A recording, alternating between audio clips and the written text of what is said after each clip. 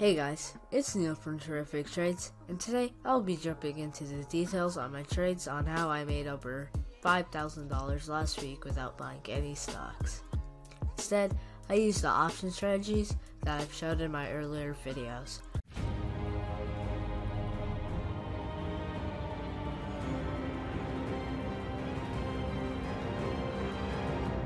Remember, there are other YouTube channels that give you their opinions on the market, but I actually put my money where my mouth is by placing the trades and broadcasting the strategies beforehand. You guys can check out my video last Saturday, which I had placed some bets for Tesla and Apple stocks. For Tesla, I played a call spread at 680, which in plain English means that I hope that Tesla stocks close below 680 for my maximum profits. On Friday, Tesla ended up closing at 573, making me money.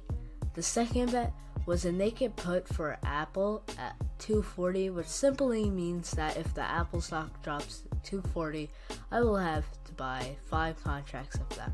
And if it doesn't fall, then I'll get to keep the premium without investing. On Friday, Apple ended up closing at 280, giving me my max profit without buying any stock. I will also show you the 3 other trades I placed throughout the course of the week, which are Google, Disney, and Wells Fargo. I will show you these trades and how I made money on these trades on the Thinkorswim platform. See you there. Okay guys, so here we are at the Thinkorswim platform, and I'm going to be showcasing my Wells Fargo trade first. So for Wells Fargo, on the first, I sold a naked put for a strike price of 20 and received 79 cents premium.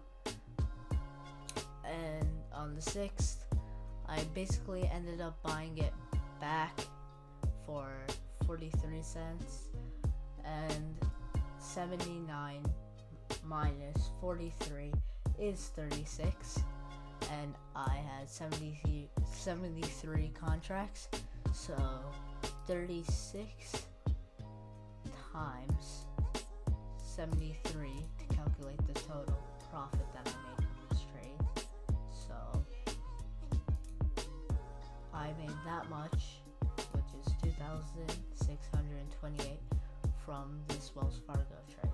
Okay, so here I am at Disney, and you can see I did a call spread for Disney, and my strike price was 110, 112, and I received this much premium. So let's just examine the charts for Disney.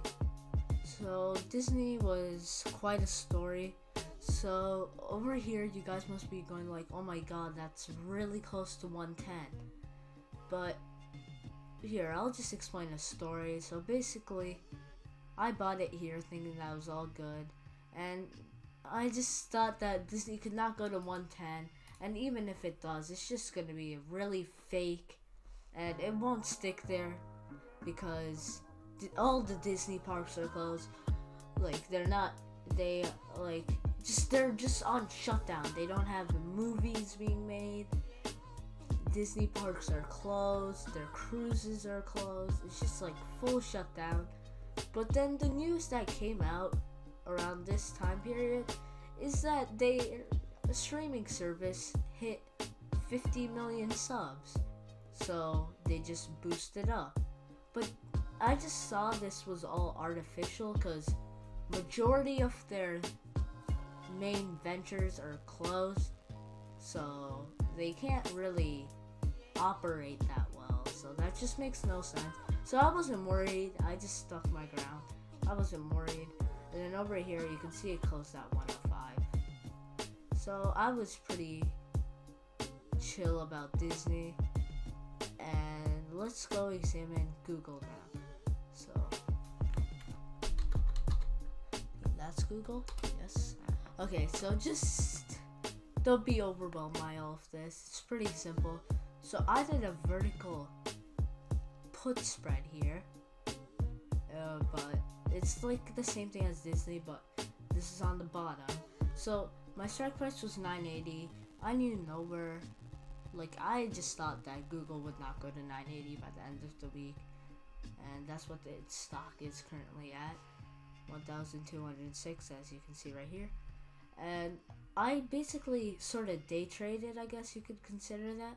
So I day traded this like crazy, as you can see here. Like, I day traded the heck out of these stocks. So over here is the credit, and because here's the credit, and then here's the debit, which is me selling it back. Oh, I mean, not selling it back, sorry, buying it back from, yeah, just buying it back. And I just kept doing this, and each of these transactions made me around $200. So yeah, that's my trade summary for Google. So I just want to wrap this video up with like just a message that I am responding to your suggestions of like making like a tutorial video on how to get started step by step. So yes, I will start doing that, and I'll make these tutorial videos soon. And also stay tuned for my next week's trades. It's gonna be coming out soon, and I hope you like and subscribe if you haven't already. And yeah, let's just hope for the best next week. And yeah, see you guys later. Stay safe and don't do anything too scary. Bye bye.